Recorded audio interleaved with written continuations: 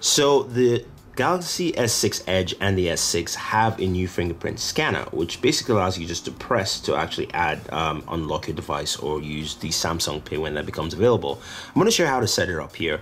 Go into your settings and you go to lock screen and security and go to fingerprints. And basically here it says add a fingerprint, and it says place finger on home key, lift it off, and then repeat. Move the finger upwards and downwards slightly between attempts. So you're going to do this multiple times. So I'm going to start off by putting my whole finger on there, and then I'm going to put my whole finger again, and then I'm moving down again a little bit, moving up again.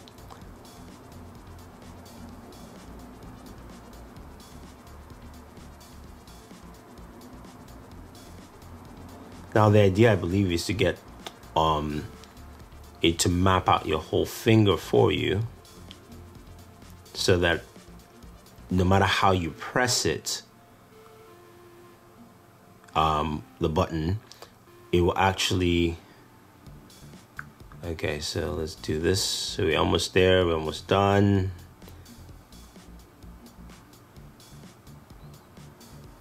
There we go. So 100%. So it says complete.